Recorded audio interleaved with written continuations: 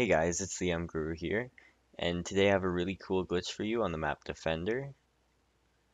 And this glitch allows you to get on top of that big middle building, and you can also get into a Sight secret 'em up and room put 'em down. and out of the map with this glitch.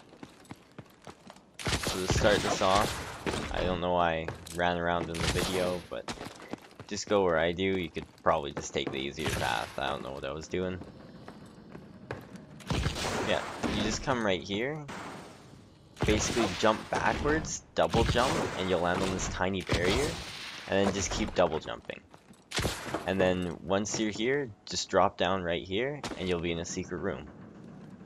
So basically what's cool about this secret room is you can shoot out.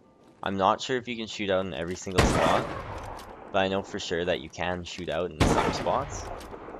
This glitch can be kind of hard to do when you first try it, so don't give up. Once you figure it out, it's pretty easy to do. Anyways, this has been the M Guru. Thanks for watching.